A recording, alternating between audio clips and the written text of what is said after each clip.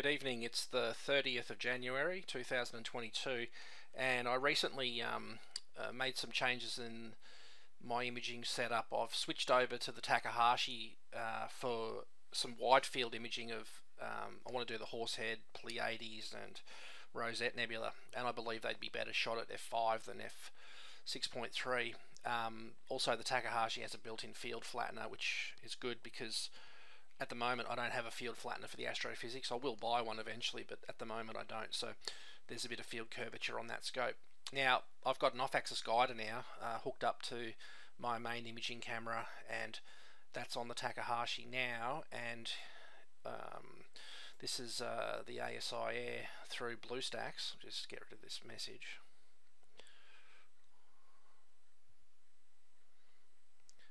And it's taking an exposure in luminance. You can see the L there selected on the filter wheel. This is my guiding at the moment through the off-axis. Now we're doing 600-second exposures, 10 minutes per channel. So we'll do 10 minutes luminance, 10 minutes red, 10 minutes green, 10 minutes blue. Then we'll repeat until we build up some signal. It's tracking well through the off-axis guider. Interestingly, when you hide the graph, you can see some out of focus stars in the middle, which is kind of weird, but there's a bunch over here that are in focus, like here, here, here and here, so, and even up here. So yep, don't quite know. They might be because the prism's a bit too tall or a bit too high maybe, and they're getting, doesn't matter, don't know, don't care. It's tracking nicely, 0.1 in RA and DEC, total error of 0.15 arc seconds. 135 seconds to go, and we'll have our luminance. Then it'll refocus and jump over to red and green and blue. Like I said, we'll get that data as soon as we can. I'll just pause the video, and I'll be back just before this exposure drops in, and I'll be back soon. I'll pause the video. We're getting there, 20 seconds to go. The other good thing about tonight is it's the first clear night we've had with no moon, so a very small moon at least, which is rising quite late. So there's luminance, beautiful. So it'll jump over to red. It's dithering at the moment, and then it will. There's a bit of a flare on that star, but it's a very bright star, by the way. That's Alnitak, I think. But that image is okay. It's a bit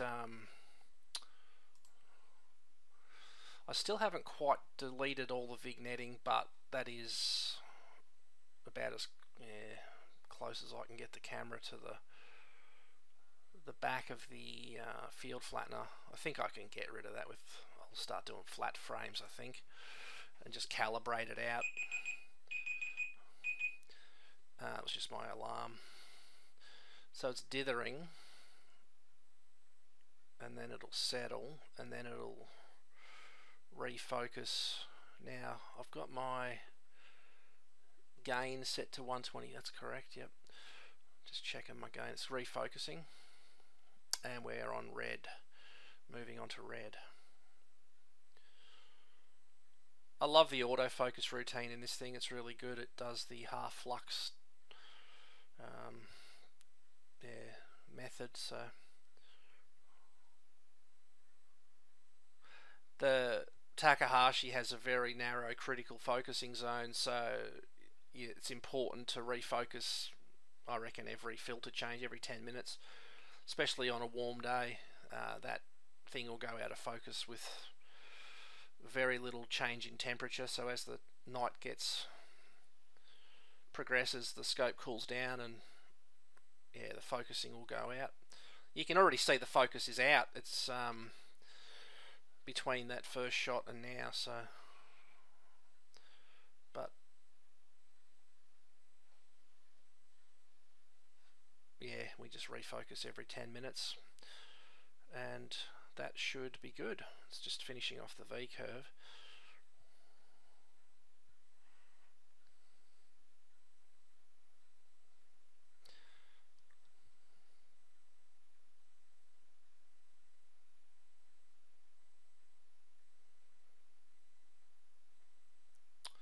I love this new technology, this new way of doing stuff. God, I remember back in the day when I used to use film cameras, and we didn't have computers or auto guiders, and yeah, times have changed, man. It's really cool what you can do now.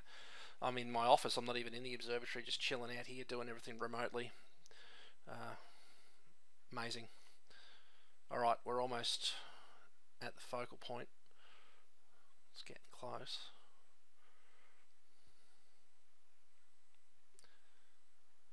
Alright, now we're jumping back. That's finished. That's the focus position, 36423.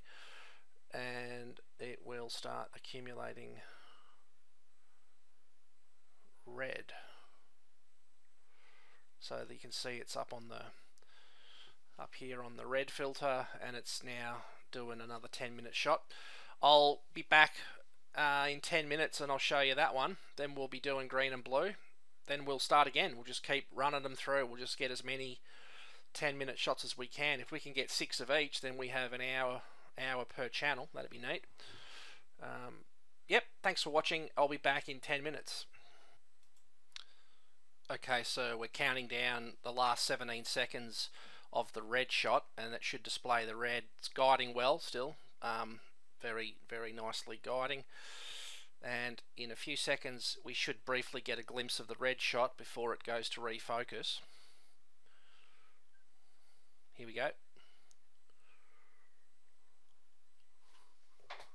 So that's the red. Looks okay to me.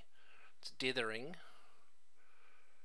And when it starts to refocus, I'm going to go out and just adjust the roof a little bit, because I'll need to sort of keep it moving that a little bit every so often. Looks like a little satellite went through the image vertically down. You can just make out a line there. So it's dithering still. I'll pause the video when it changes, when it starts to focus, I mean. I'll pause it and go out and move the roof, and then I'll come back again in 10 minutes and show you the next photo, the green one. Should be just about ready for the refocus.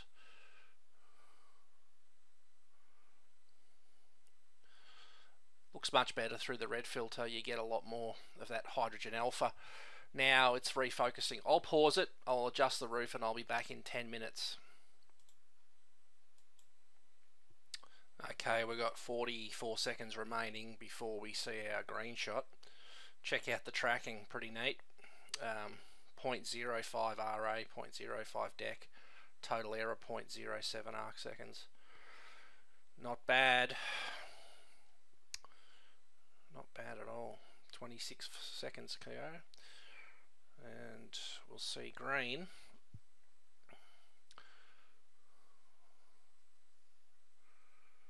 Okay, here we go.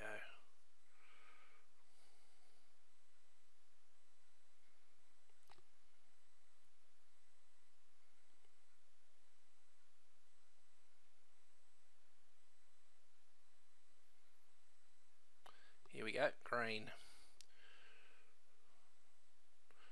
So that's tracked not too bad. You can see that this is part of the nebula. There's not much green in that part of the nebula.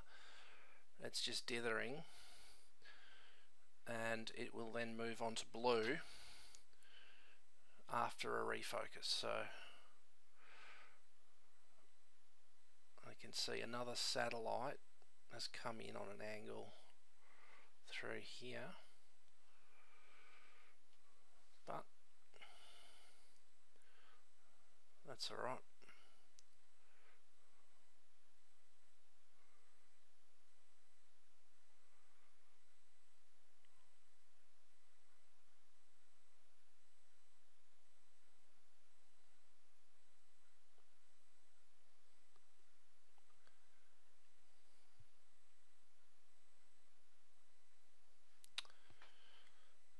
Okay, it's focusing again. I'll pause it and I'll be back once the blue's done.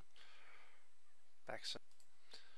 Okay, our blue shot is coming through right about now. So that's our blue photo, and we've finished our sequence of 4 images. Let's pause this, hang on.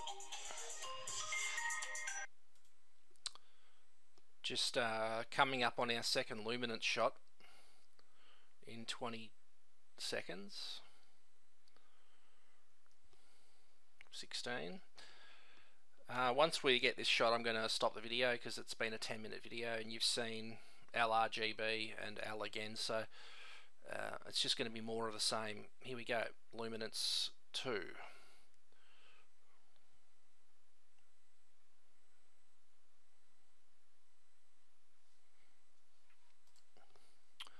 Not too bad. Okay, so that's the end of the video. It's obviously moving on to red again. I'm going to keep going, like I said, until either the weather clouds over or till the sun rises. So hope you enjoyed the video. Thanks for watching, and we'll see you in the next one. And yeah, bye for now.